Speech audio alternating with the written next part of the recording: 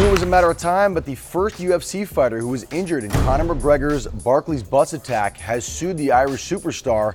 TMZ broke the story. Here's the deal. The guy is Michael Chiesa. Chiesa was supposed to fight at that UFC 223 card against Anthony Pettis a few days after the attack. But when Conor McGregor picked up that steel dolly and threw it through the window, he got glass all over him and cut him in the face. There's a very famous shot of him bleeding from his head. He was pulled off the card. He said he couldn't compete. He says he's been emotionally scarred, and now he has sued Conor McGregor. He says he suffered severe emotional distress, mental trauma, and/or bodily harm. And he and other fighters have talked about how the attack was traumatic for them. Rose Namajunas and Ray Borg, they were also injured, and Rose Namajunas has been very vocal about the fact that she has a hard time going out, she can't sleep at night, she has nightmares and flashbacks. Now, Michael Chiesa didn't say that in his specific lawsuit, but he's clearly affected by the incident. He has not said specifically how much money he's looking for, but you can bet it's a lot because he's looking for lost wages.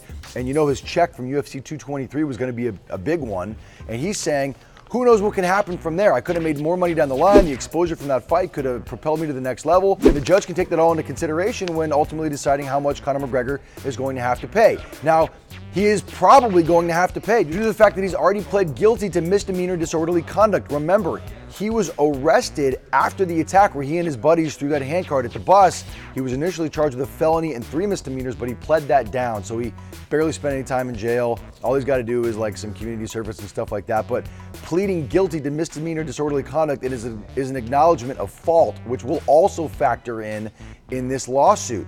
Now, like I said, Chiesa is the first one to sue, but he will not be the only one. It is almost a certainty that Rose Namajunas, Ray Borg, and other people who were injured on the bus will also sue Conor McGregor. That dude is worth so much money. He had that $100 million fight against Floyd Mayweather. This upcoming fight against Khabib Nurmagomedov is going to make a huge amount of money for him. And so I'm assuming that everyone who's suing him is going to want a piece of that.